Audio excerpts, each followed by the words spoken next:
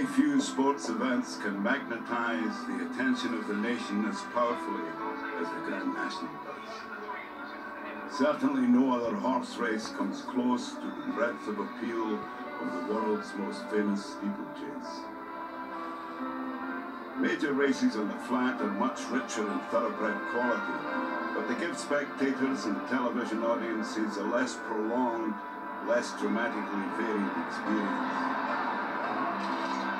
The National, contested over more than 4¼ miles and across 30 fences, can have the resonance of a saga. Modification of the fences and the increased willingness of riders to pull up tired and beaten partners have brought a welcome reduction of the dangers to life and limb, equine and human.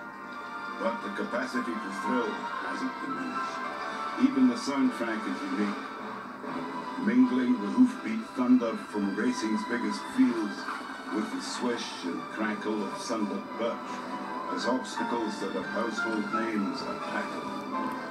The National, set in a Liverpool environs unlikely to be confused with Ascot or Goodwood, lays fair claim to being the people's race, and it furnishes us with indelible memories.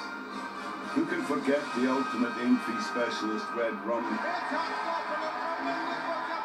winner of the race 3 times and runner-up twice, or Bob Champion's emotional triumph in All the Meeting in 1981, so soon after Champion had recovered from cancer, or British jump racing supreme jockey A.P. McCoy, gaining victory at the 15th attempt. History stretching back to 1839 hasn't wearied the Grand National, and today's safest bet to be a non-faller is its popularity. The words from Hugh McIlvanney. The move